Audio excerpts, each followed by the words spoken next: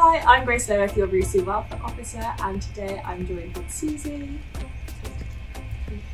I'm a money advisor with the RUSU Advice Service. Yes, and we're aware that there's quite a big increase coming towards specifically energy bills, and we wanted to give you a little bit more information about them. So I'm going to ask Susie some questions. So why has there been talk in the news about energy prices? So there's about to be two major price rises that are going to affect the majority of energy users. So the first one's coming in April 2022, and that is going to be an increase of 54%. So for the average household, that's going to be about £700 a year.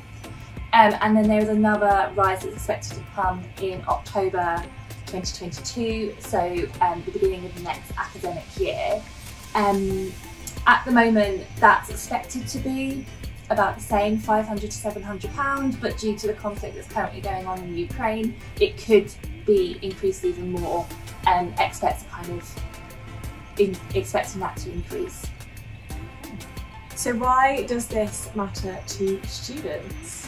Well, most student households have higher energy bills than the average household in the UK. They have an increase of appliances such as laptops, phones, which regularly get charged, and also the average use and household has the expectancy that during the day there'll be quieter times, or that people won't use energy at night.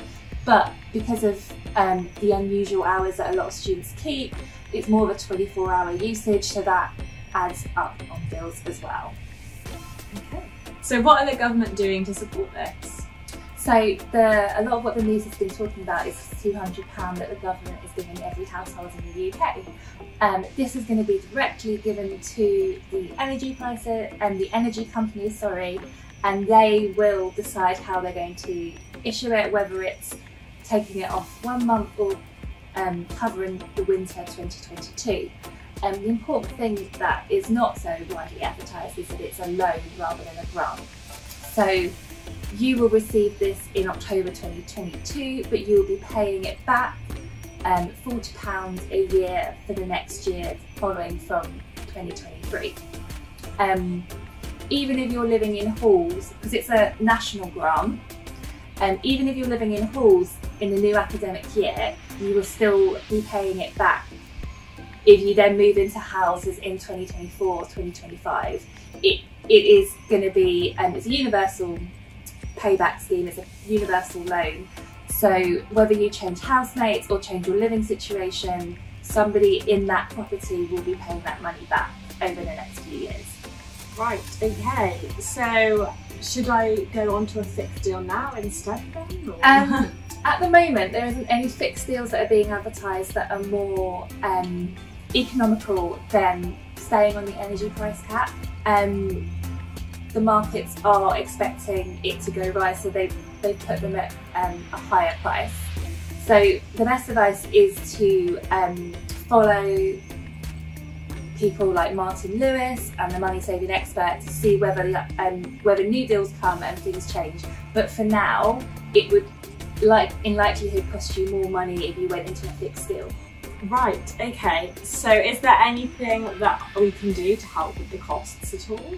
Anything that's going to reduce your energy bills is going to help with the costs. So the tip that we always tell students is to make sure that you are updating your bills regularly, so updating your meter readings with your company regularly to make sure that you are getting accurate bills, so you're not left with a big lump sum to pay when you leave your property. And also, like the tips we've been sharing this week, anything that reduces your usage or is more reducing your bills is going to cost less. So turning appliances off standby, turning the thermostat down, using spark plugs to turn devices off when not in use, reducing the use of hairdryers and straighteners. Anything that gives heat in a household does use more electricity, so it's good to kind of cut down on those usage to help save a bit more money on your bills. Okay, thank you. So we hope you found that useful. If you do have any more questions, then please do put them in the question box throughout the day and we'll be able to answer them, and to keep out all week looking at all of the different tips for National Student Money Week.